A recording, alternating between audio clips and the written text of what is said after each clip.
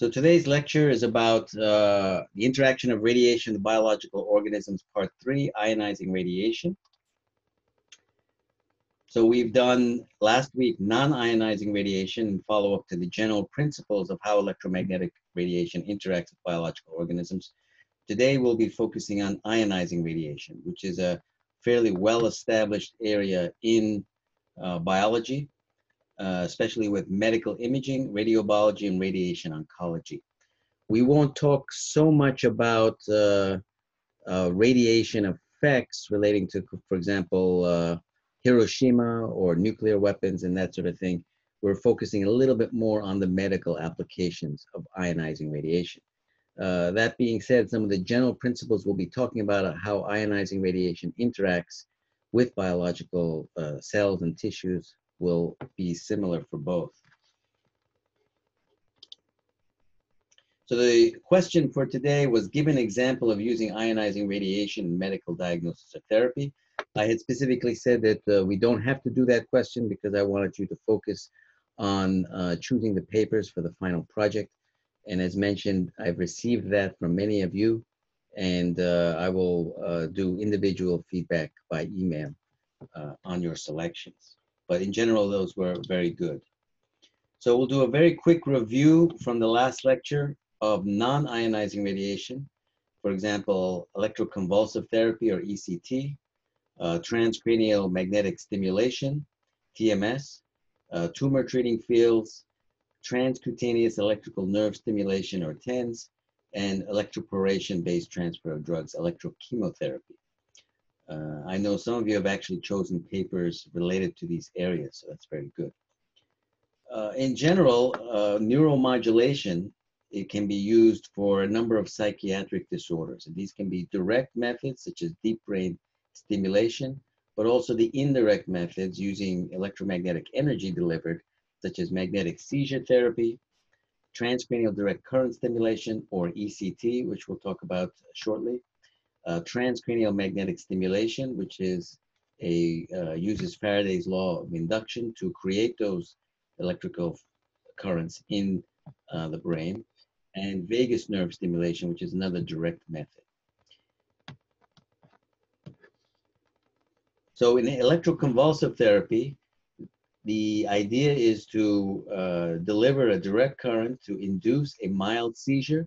A seizure is a sustained, uncoordinated, large-scale electrical activity in the brain.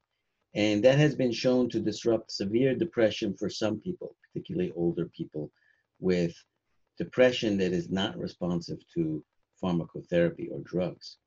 And one of the ideas is that this mild seizure may induce or allow some neural rewiring and might boost neurogenesis. Neurogenesis is the process, as you know, of forming new nerve cells. And this is a procedure done under general anesthesia. So you need to have general monitoring, such as an ECG or EKG for the heart.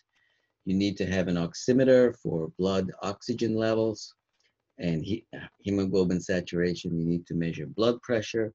You should measure also the muscle activity related to the seizure. And then, of course, an EEG recording to monitor that mild seizure that has been generated. And we've talked about all of these, or we will talk about these modalities in more detail, ECG, EEG, and so forth in the actual next lecture. Transcranial magnetic stimulation is a way of inducing these electric currents in the brain indirectly by the Faraday principle of magnetic induction. In the magnetic induction, you know that a changing magnetic field will flux will create an induced current. So you have a magnetic coil here. It is the magnetic flux is changing, so there will be an induced current. And those induced currents are those ions that are around the membrane, around of cells, the potassium and the sodium, the chloride, and other ions, calcium in particular, and those will be moving in these tissue spaces to create a current. So this rapidly fluxing or changing flux of magnetic field induces a current in the underlying cortex. It's also important to note that the brain has its brain cells, or what's called the gray matter, on the surface of the brain. So that's near the surface. That makes this procedure more possible.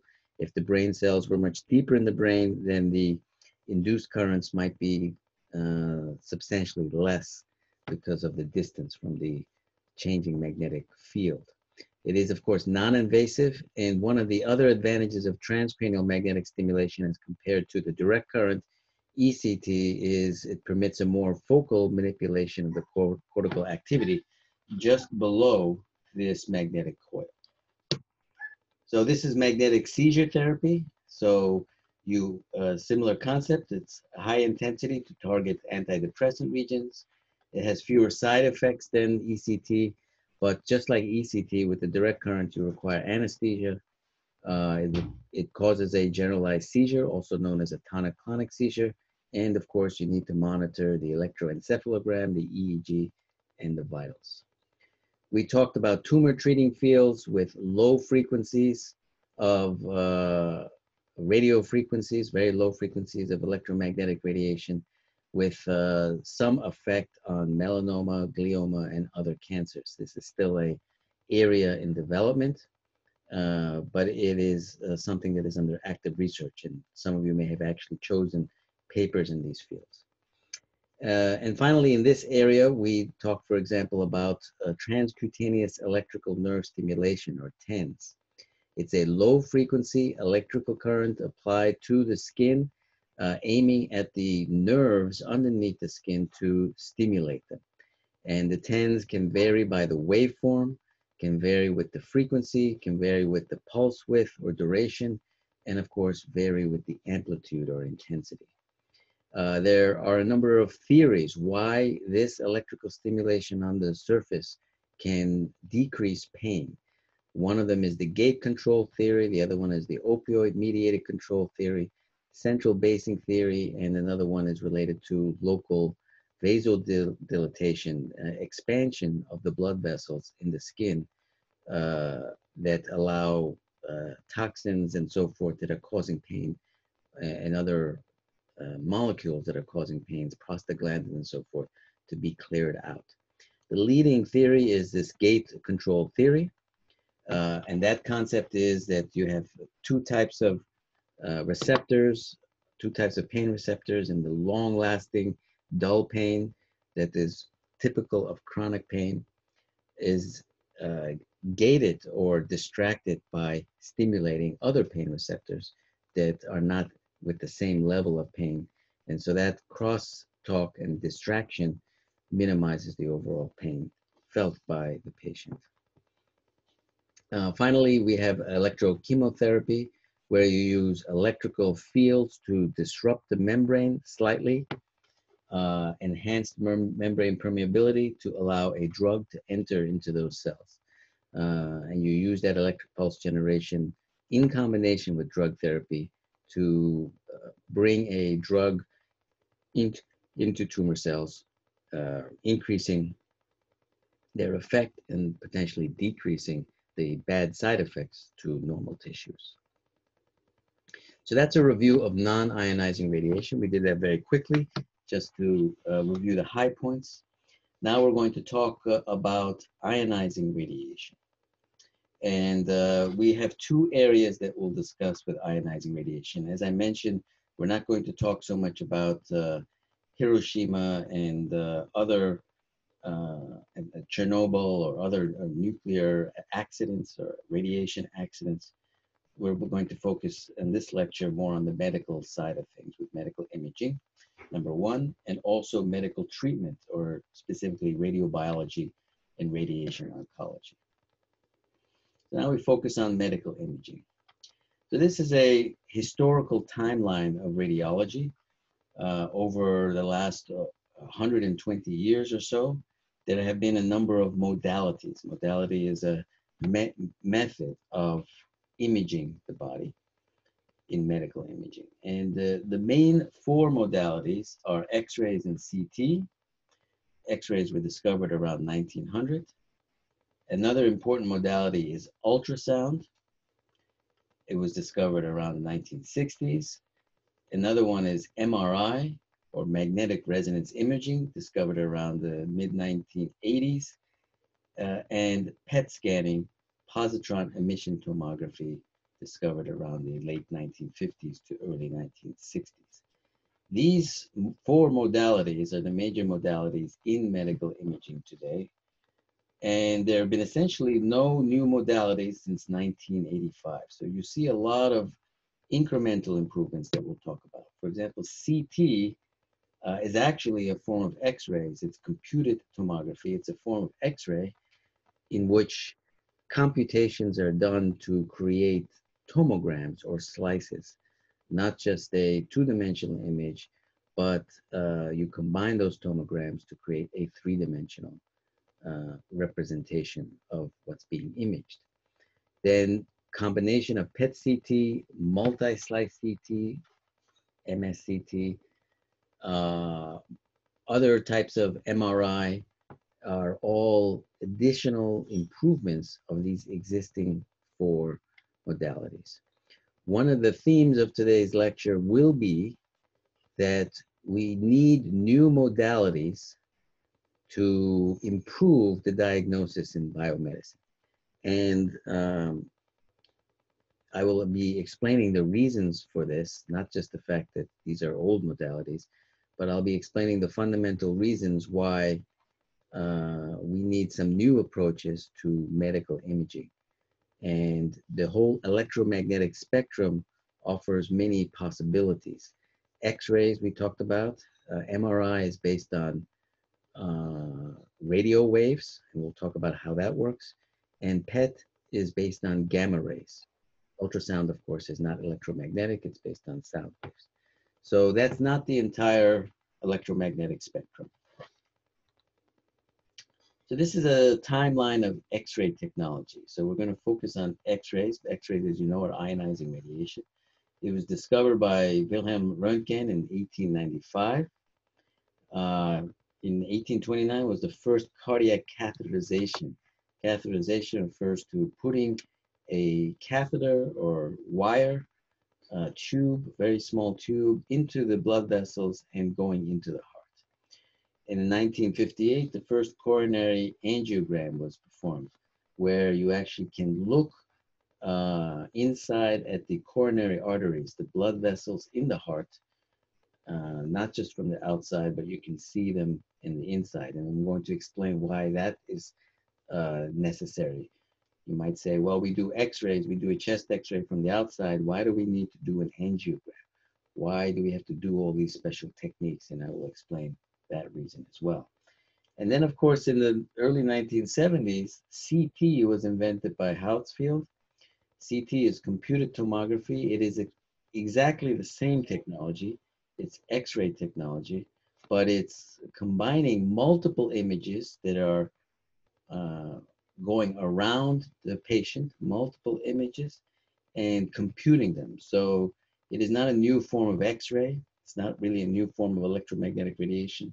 It's the combination of computers and algorithms to multiple X-ray images. Then you can have multi-slice CT, so you're basically taking many images, 2 slices at once, and 64-slice CT and dual source CT, which is actually 2 types of X-rays. So that is an improvement in terms of the fundamental radiation. So that's an overall timeline of X-ray technology. So how are X-rays produced? So this is a little bit of physics some of you may be familiar with, but X-rays are produced by the deceleration of electrons. So an electron is going very fast. An electron, 1/2 mv squared, approximately. Obviously, they're relativistic effects, but the kinetic energy is related to the velocity, square of the velocity, and the mass multiplied by the mass, 1/2 mv squared. So that has a lot of energy going very fast. And if the electron is slowed down, then of course the energy, the kinetic energy, is less. That energy has to be given off. If a car is going very fast and it crashes into a wall, So the kinetic energy gets converted into an explosion, into a sound energy, and maybe a fire and some heat. So there's conversion of the energy into other energy. And in the case of a car, much of that will be some kinetic energy of explosion, and also the energy related to sound, which is also kinetic energy of air molecules.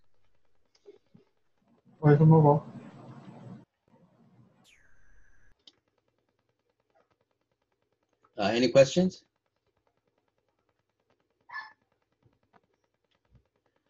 Okay, so that's a car that's slowing down or decelerating, kamsok. If you have an electron decelerating, that change in kinetic energy will also release energy, and it turns out that that amount of energy will be released in the form of X-rays. Not sound, of course, not heat, but X-rays. And we call that Bremsstrahlung X-rays. So the electron is decelerating and against a certain barrier, which is composed of atoms, and it will release energy in a distribution in this way, the X-ray intensity. If these are the energies, it will have a peak and then some sort of limit, which we related to the initial kinetic energy of the electrons. So this deceleration occurs against atoms. So if we look at this in more detail, we have what's called X-ray spectrum. So you have approximately a black body of the Bremsstrahlung with the maximum photon energy related to the maximum kinetic energy of the electrons. So if there's a sharp, it's not exactly a black body because there's this sharp cutoff here, and the relative intensity. But you also get characteristic radiation with higher intensity. And that's related to the fact that when you hit those atoms that are slowing down the electrons, they will have energy levels.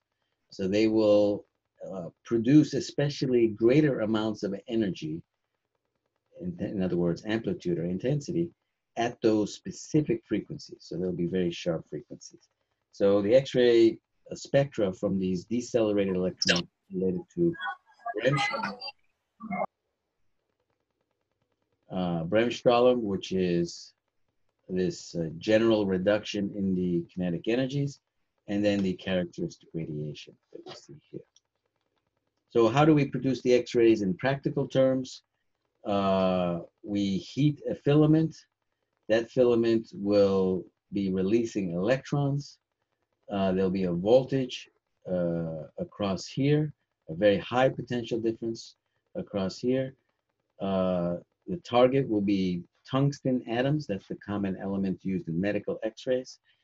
And those electron beam will suddenly be stopping against the tungsten, and X-rays will be emitted. Bremsstrahlung and characteristic X-rays. So, and then this one other interesting aspect is because of these electrons hitting the tungsten, this spot will be heating up considerably. So typically the anode, which has where the electrons are hitting, will be rotating. So we have what's called a rotating copper anode with a metal target, tungsten. There's also a coolant, perhaps a water, circulating inside that anode, and it's rotating to dissipate the heat. So that is the basic practical production of X-rays and the physics behind X-ray production in a medical sense. It's a deceleration of electrons, Bremsstrahlung, and the characteristic radiation or specific high peaks of intensity related to the nature of the target. So the first generation of X-rays we call X-ray radiography. For example, mammography is one application to image the breast, chest X-rays, dental X-rays. These basic X-rays have been used for over 100 years and fairly well established first generation use in medicine. So how do X-rays see into the body? We talked about physics, now let's talk a little bit about biology. So most biological tissues are composed, as we know from organic chemistry, of carbon, nitrogen, oxygen, and hydrogen. So basically second row elements and hydrogen. These second row elements are quite light atoms. Light meaning cabiowoyo, it's not heavy. And they don't have a lot of neutrons and protons, and they don't have a lot of electrons. And they are fairly large, and the electrons are fairly far away from the nucleus, even with these non-metals here. And so the energy levels are fairly big. I shouldn't say that. The energy levels are fairly small, excuse me, so that the energies given off are not very great. If we want to have higher energy levels, we have to have electrons more tightly connected to bigger atoms. And those inner electrons, more tightly connected to the nucleus, will have electronic transitions. You remember lecture number 2, very early on in the course, those electronic transitions, which will be much greater, and they correspond to X-rays. So these second row elements, and certainly hydrogen, are almost transparent to X-rays. The X-rays, there are not a lot of tightly bound inner electrons in these biological tissues. There are 2 major exceptions. I think a couple people came new, so please enter your name into the chat room if you've joined recently. So there are 2 exceptions. One of them is calcium. So you can see calcium is a 4th row element. So it has more protons, and it's going to be more inner electrons tightly bound. These calciums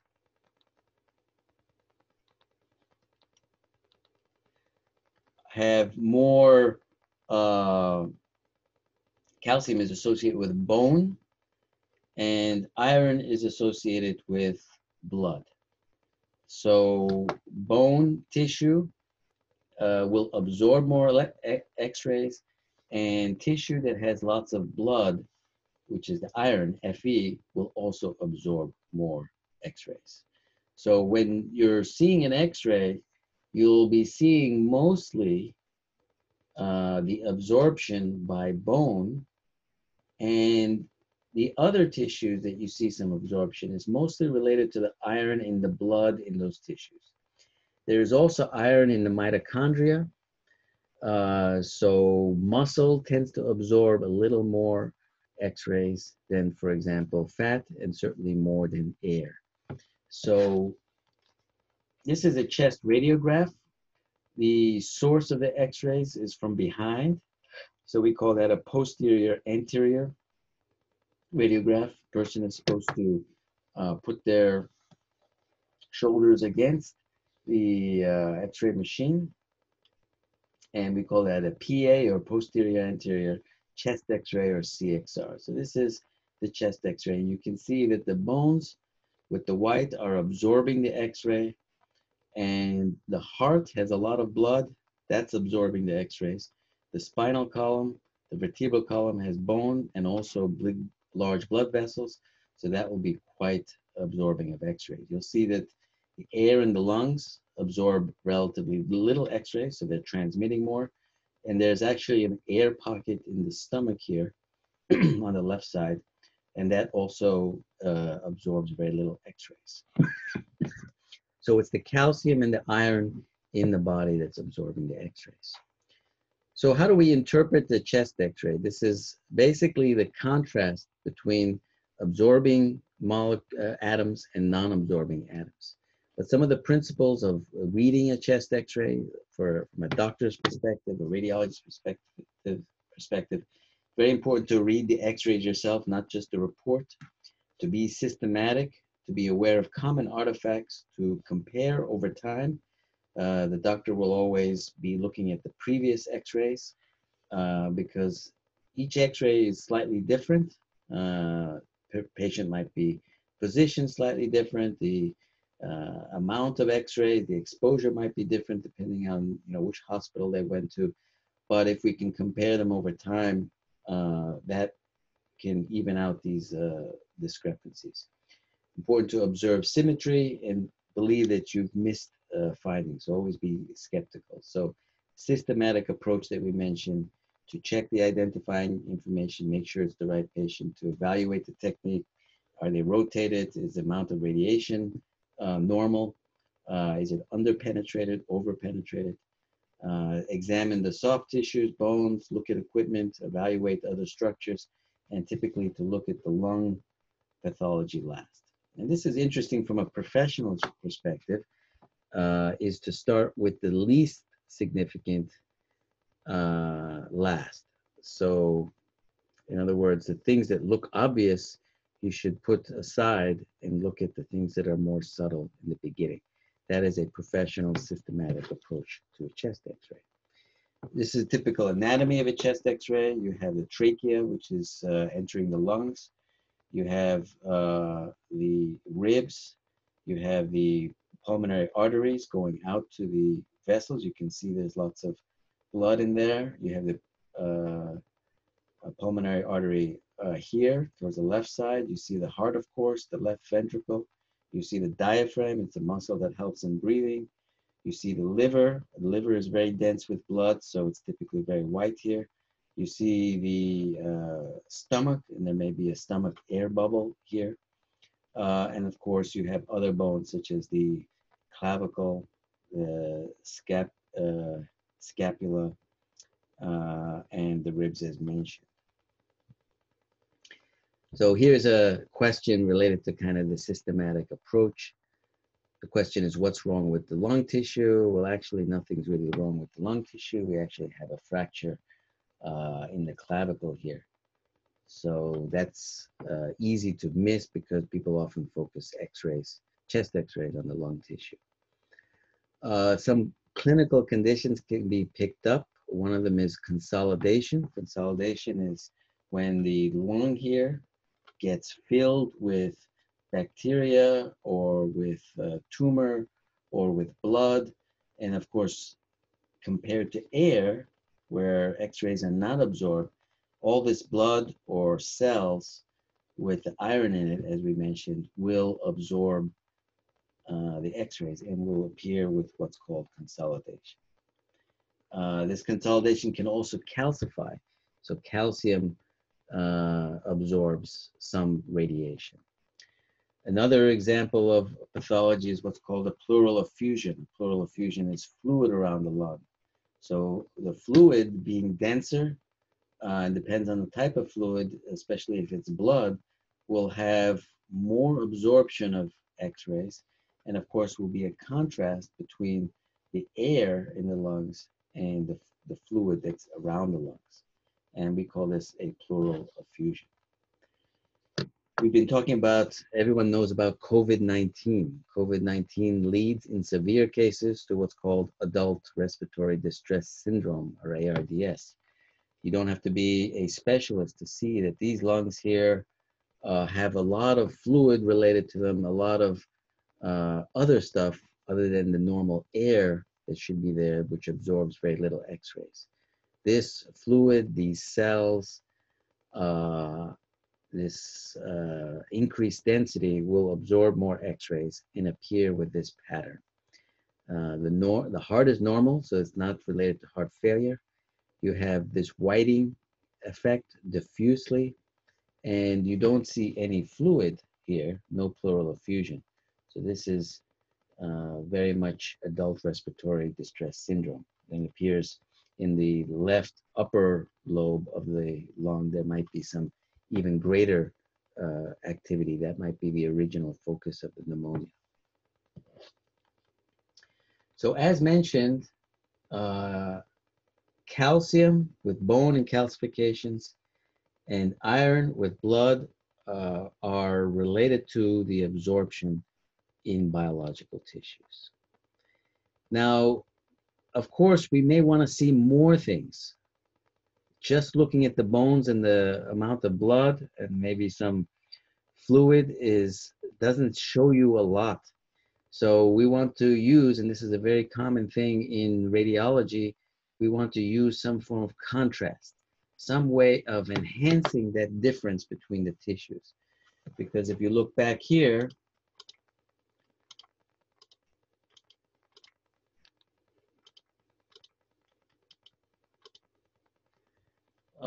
you see this patchiness, but you don't really know what that patchiness is.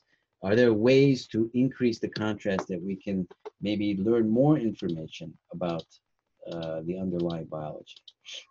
Well, one way we do that is with what are called contrast agents. Contrast agents are heavy atoms. Again, heavy atoms absorb X-rays.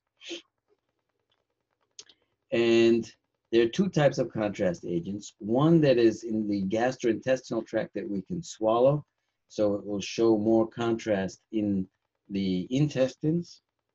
The other is iodine, which we inject intravenously, and we can see more details of the blood vessels. And this is the example we saw of the coronary angiogram, which we'll see. So as you can observe, these atoms are heavy atoms. Iodine is a fifth row, 1, 2, 3, 4, 5, fifth row element. Barium is a sixth row element, and they have a considerable number of protons and neutrons. Those protons are attracting many inner electrons with very tight, high energies, and so those will absorb X-rays. This is a barium enema. In this enema, in this case, the barium is injected up into the large intestine with the barium contrast to look at colon cancer. So you can see this is the colon, and you can see that this colon, is the large intestine, has some strange configuration. This is the normal colon, and suddenly it's very small and doesn't seem to have the same pattern. This is an example of colon cancer. So we see this contrast. It doesn't go there and say, okay, this is cancer. We have to infer that. So for example, if you go to the airport and you check your bag and they have an X-ray machine, and inside the X-ray machine you have a gun or a knife, they will see that.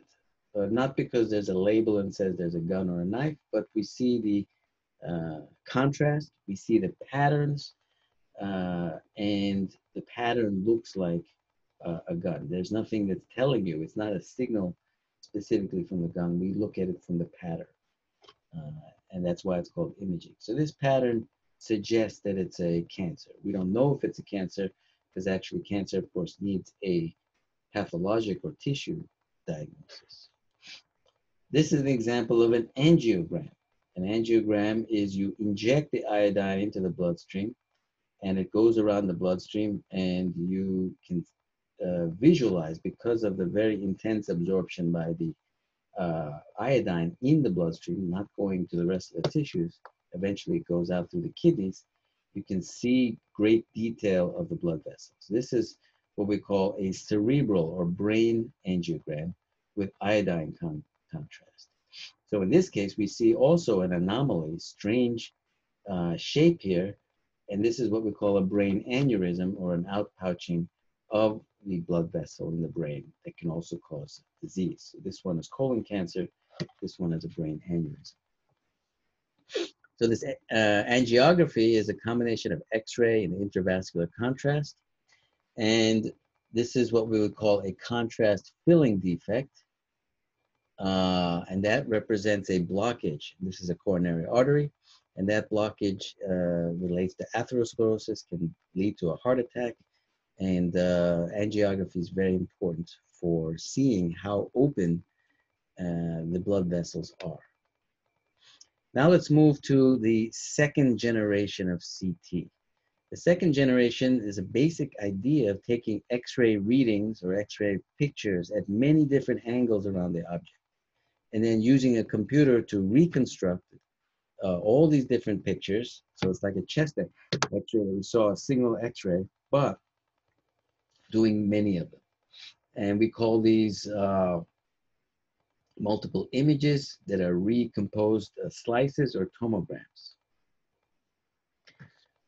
So what are the components of computerized tomography?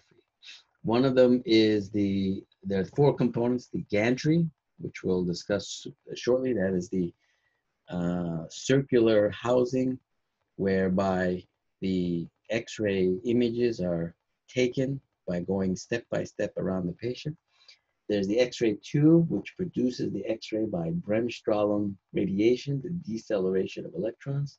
There are the detectors, and then there's the control console. So the gantry has the X-ray tube, the high voltage generator, detector array, data acquisition, and the slip ring where you go in and out. So the gantry includes these components. It's this outside here.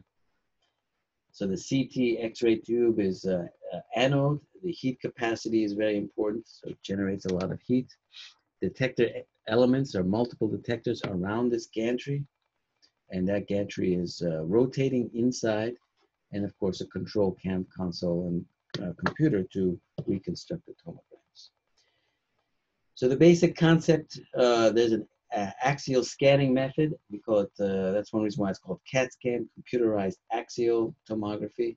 And so CAT, and sometimes abbreviated CT, or computerized tomography. So the X-ray tube and the detector rotate around in 360 degrees. So this is the X-ray tube, this is the detector, and it goes around the patient 360 degrees.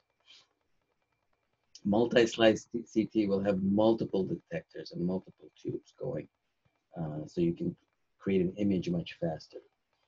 The patient's table is stationary, and the gantry goes, and this goes around one circle.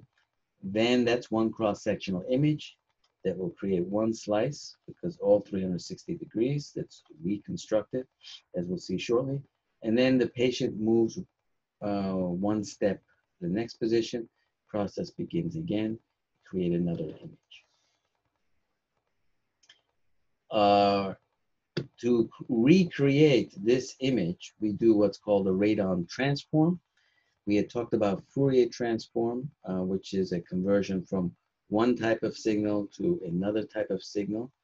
And the radon transform is a mathematical way of going from individual pictures to a 3-dimensional slice. So this is an example of a CT as we see. This is the gantry. Inside the gantry is the X-ray source or anode and detector. And this is the slip tube that the patient's bed will go through. And this is an example of the successive slices or tomograms of a head CT, going from the very bottom of the brain here all the way to the top of the skull here. We can combine angiography and CT scan.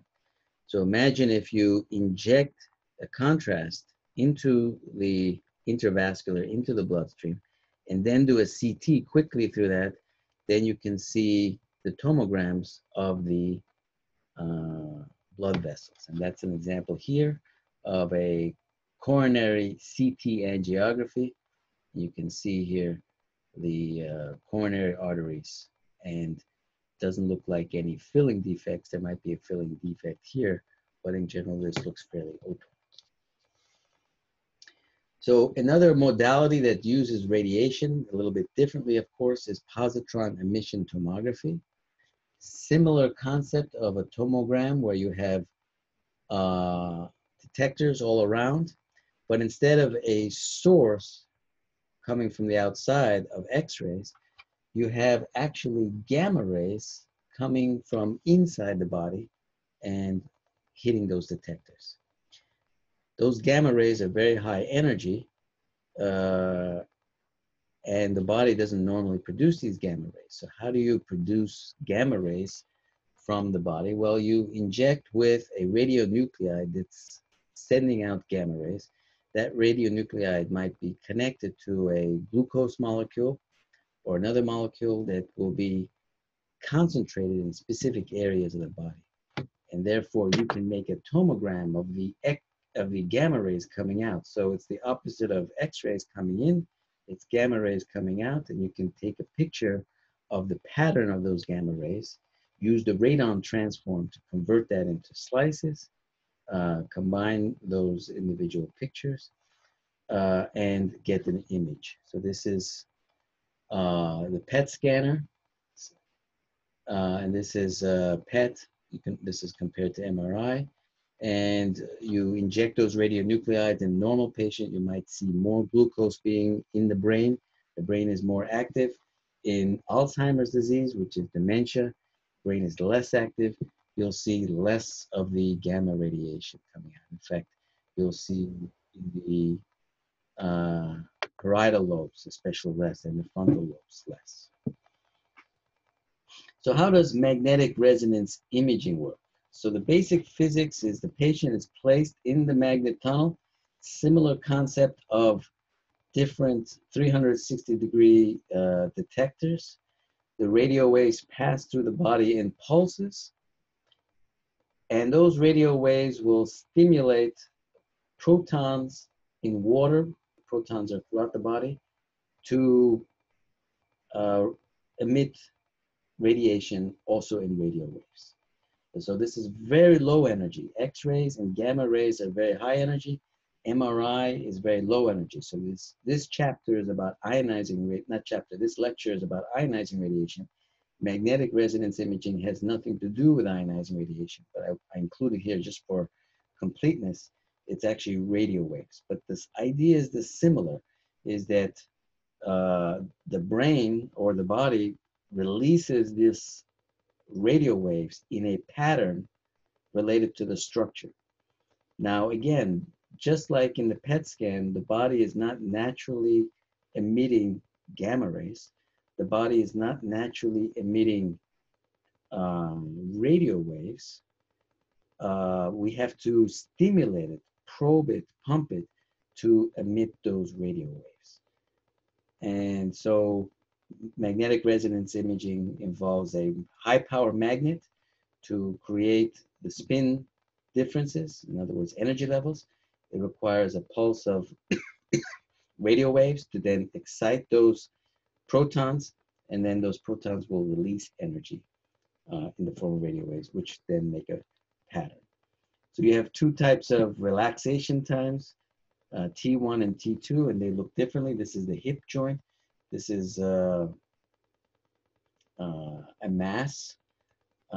This is a bone here, and some sort of mass here. So high signal is very bright. You see fat, bone on T1, tumors, solid masses, cysts. So you can see this bright T2 corresponds to some sort of cyst or tumor. Low signal is dark, is also this pattern. You don't need to memorize or learn these, but just to know that there are different patterns of high and low signal on T1 and T2 images in MRI that correspond to different types of tissue. So it's not related to heavy atoms like X-rays, but it's related to certain tissue characteristics. So again, this is non-ionizing. You have a magnet. You have a very strong magnet that creates these differences. You have a radio excitation coil that will create the protons to spin to a higher energy. They will relax to a lower energy, and you have a receiving coil that will receive that radio energy. So the patient is placed in the magnetic field as described, the radio frequency excitation, the radio frequency signal detection, and the image reconstruction from the radon transform that we described. So here are the protons. They become aligned with the magnetization. The radio frequency energy comes in. Those protons get moved to a higher energy level. They will relax and release energy. Now we use a radon transform to convert the images, but we use a Fourier transform to convert those frequencies to individual, or to take out the individual frequencies. So when you do a pulse of radiation coming in, the radio frequency radiation, that's a wide range of frequencies. It's a broad function, if you will. It will give off many different frequencies. So the resulting image will have, not just in space, but will have different frequencies of radiation. And how do we pick out those different frequencies? Well, they're the sum of individual waves. And that, of course, is a Fourier transform. A Fourier transform is a function that's a sum of constituent waves. And each of those waves will correspond to different types of protons in the body.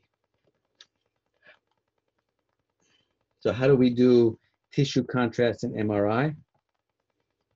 Tissue contrast with X-rays was related to the heavy atoms, but tissue contrast with MRI is going to be related to density of mobile protons, T1 characteristic, T2 characteristics. Mobile protons, the ones that are really moving around, usually mean fat and water. Solid materials like proteins or bone have very few or no mobile protons. T1 characteristics are related to the ability of the protons to exchange energy with the environment. T2 is protons that are exchanging energy with relation to each other in local magnetic fields. So here's some tissue contrast with MRI and T1. This is the vertebral column. This is the spinal cord. This is the back of the vertebral column. This is fat, subcutaneous fat. So you can tell different tissues here based on this tissue contrast in T1. So T1 images can be roughly thought of as a map of proton energy within the fatty tissues in the body. So fat particularly comes up in T1 weighted. Liquids typically don't have fat. They don't have any fat generally, especially cerebrospinal fluid. So these are generally dark or black on T1. On the T2 side, this is basically images of proton energy within fat and water based. So fat will be very bright as well as water. And the bone cortex, which is around here, it gives off no signal because it contains no free protons. So we can use these MRI to look at spine pathology, for example.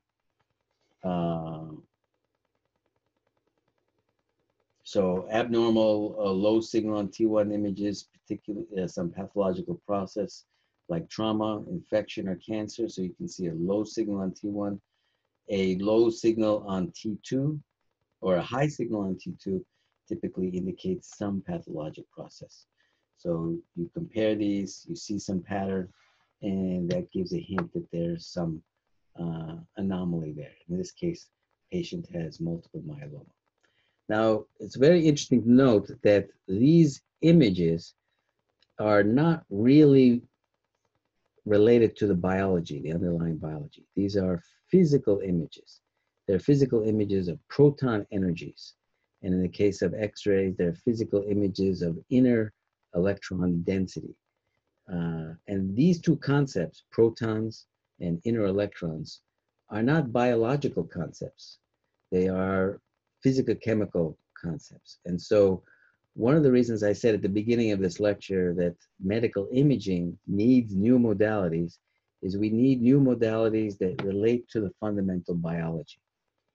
So that's an important question to keep in mind. We're not going to answer that directly today, but keep that in mind. How can we image not just sort of the physics, but how can we image the biology?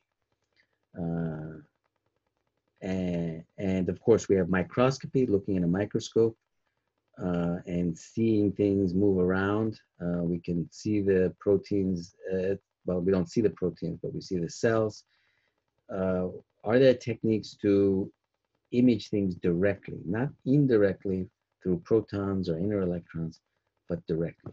So think about that, and we'll address that issue in a later lecture. But as I mentioned here, it is quite indirect how we figure out if there's a problem with that tissue. So this tells us here that there is some issue with this bone here, and the patient had multiple myeloma. The MRI images will not show that. That will only be possible with some sort of biopsy. So how do we compare CT with MRI? CT, as we know, is related to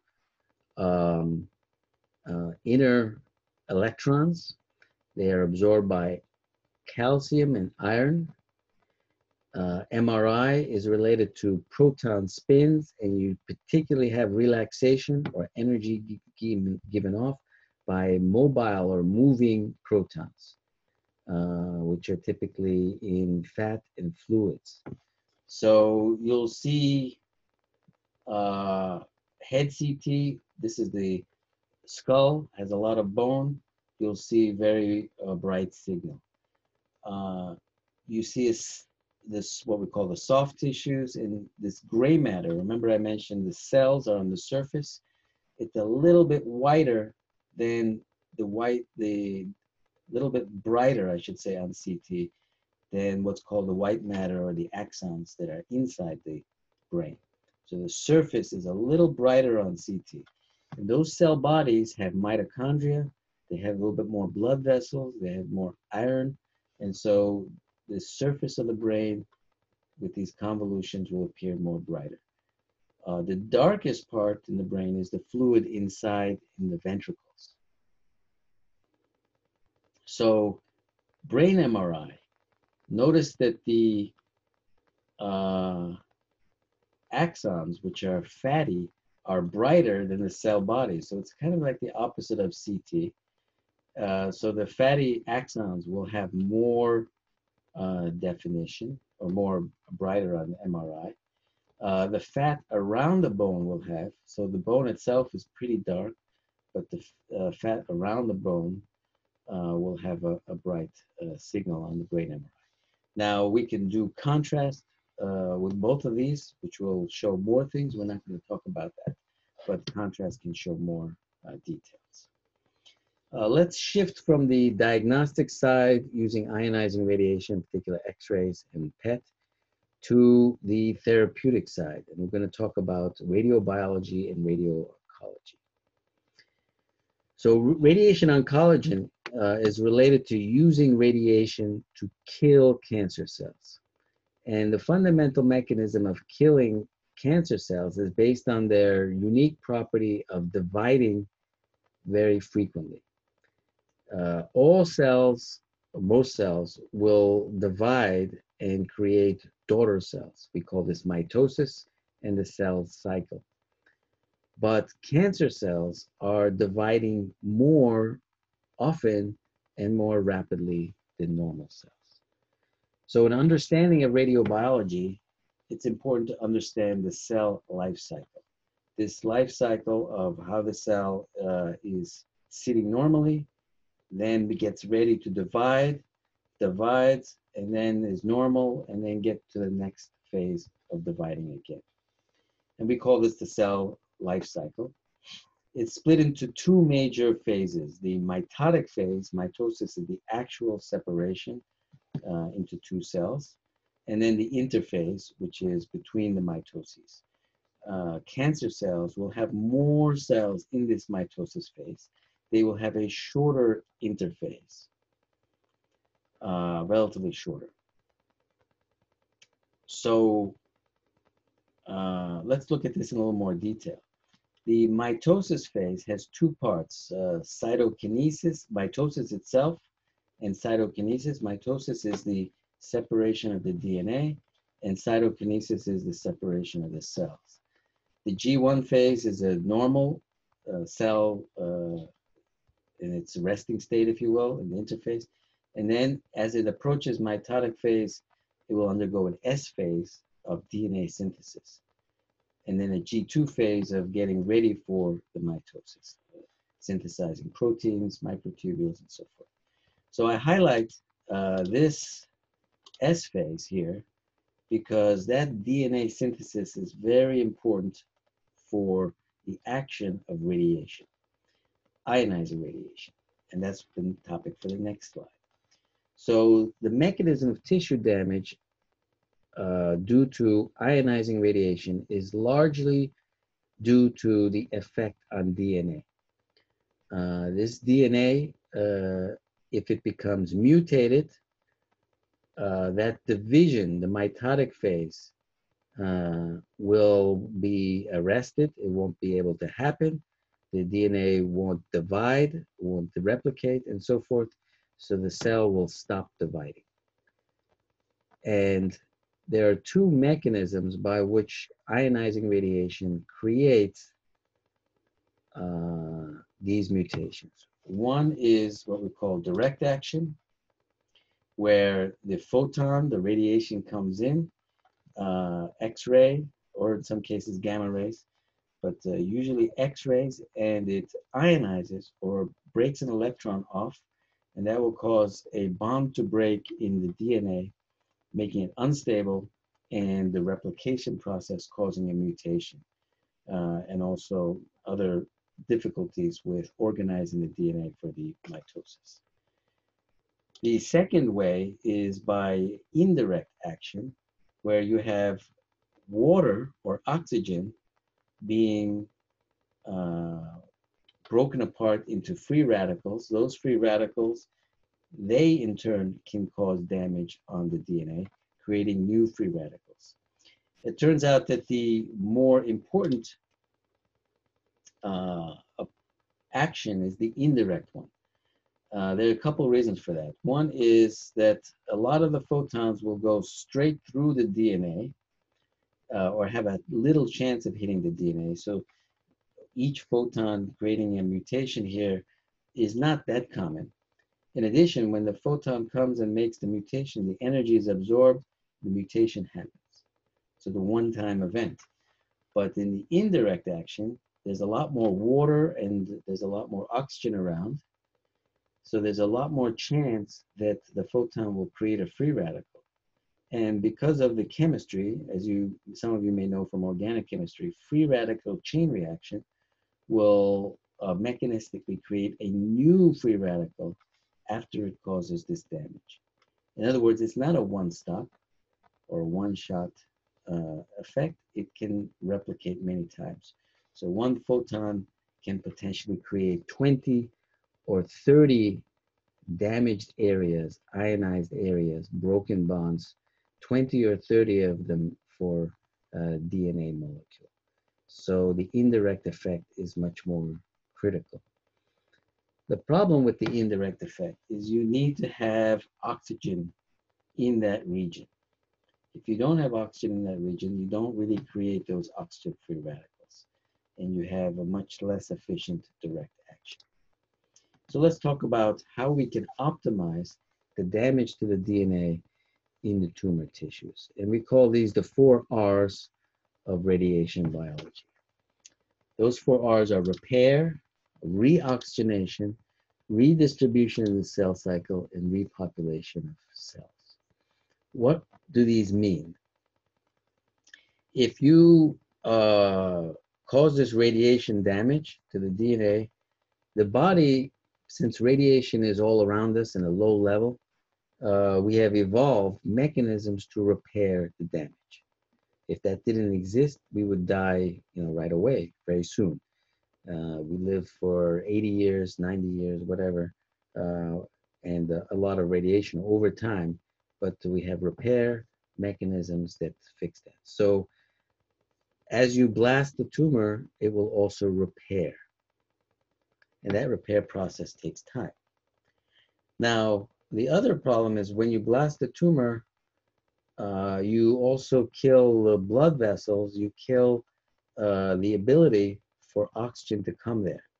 So if you blast it and then blast it again right away, there's not enough oxygen, you don't get as enough effect. And we call that the second R, or reoxygenation.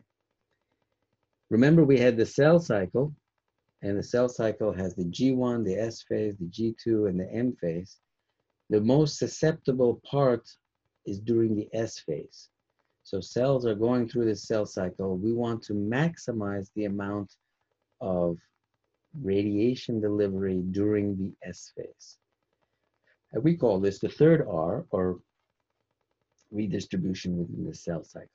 And finally, of course, new cells grow back, and we call this repopulation of cells, the fourth R. So it looks a little bit complicated, but we want to time the amount of radiation doses, so actually we optimize it. So if we do it too soon, then we don't get enough oxygen there, and we don't get them distributed in the S cycle, right? If we do it too long, then we get too much repair and too much repopulation. The tumor grows back, it's repaired, and it can grow more.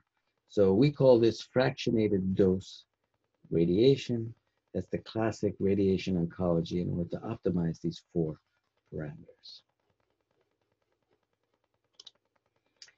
We have two types of radiation being delivered. One is external beam radiation, gamma rays, neutron beams, proton beams, the X-rays that we talked about. The other one is medically delivered radiation, also known as brachytherapy, which can be radioimmunoconjugates, antibody target radiation. So we have an antibody that has a radiation element, radioconjugates, isotope tagged to some bone-seeking material, free isotopes, iodine, radioactive iodine, or gallium. So external beam radiation and medically driven radiation.